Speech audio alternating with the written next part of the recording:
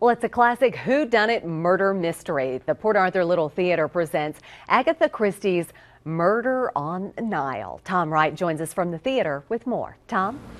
Thanks a lot, Kelly. Of course, Agatha Christie, probably being the master of the murder mystery, known for that, and this one of her plays as well. And with us is Janet Lene, the director of the show, and of course, set the title kind of gives it away. Set on the Nile, a steamboat going up the Nile, and there's somewhere along the way we're going to have a murder in this. A couple.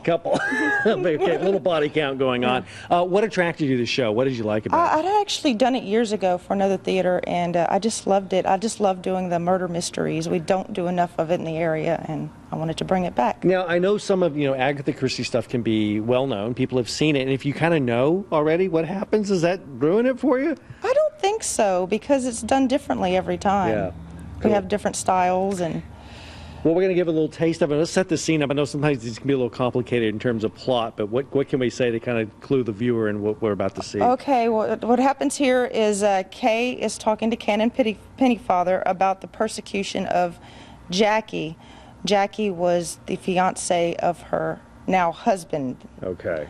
And so she's trying to talk the Canon into making Jackie stop. Okay. Pretty much stalking her. All right. Let's take a look at a scene from Murder on the Nile. Uncle Ambrose, you've got to help me. In what way? Jackie is making herself utterly ridiculous. Simon's told you about this incredible persecution, but it's got to be stopped. You've got to stop it. Indeed. And how do you suggest I go about it? Talk to her. Show her what a fool she's making of herself. Threaten her. Tell her we shall take proceedings. She has a perfect right to travel on this boat, Kay. Then appeal to her. Appeal to her. Her pride, her dignity. Show her how undignified it is to go running after a man who doesn't want her. What makes you believe she will listen to me? People do listen to you. You've got something about you that makes them listen. I am to appeal, am I, to her better nature? Yes. Get her to give up this silly persecution. Why do you mind so much, Kay? Wouldn't anybody? It's maddening. I simply can't stand it. But you'll have to stand it, won't you? What do you mean?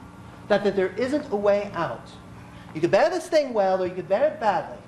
But you cannot deny a thing that exists and that you cannot alter. When we get to Wadi Halfa, I'll charter an aeroplane. We'll fly right off into the wild. Fugitives! Come and sit down, Kay.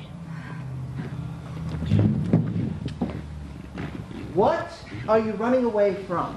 But you know. Oh, yes, I know. I'm waiting for you to face facts. And Murder on the Nile opening this weekend, running for the next 3 weekends here at the Port Arthur Little Theater. If you like a good mystery, this is where you need to be. Come see it. Kelly.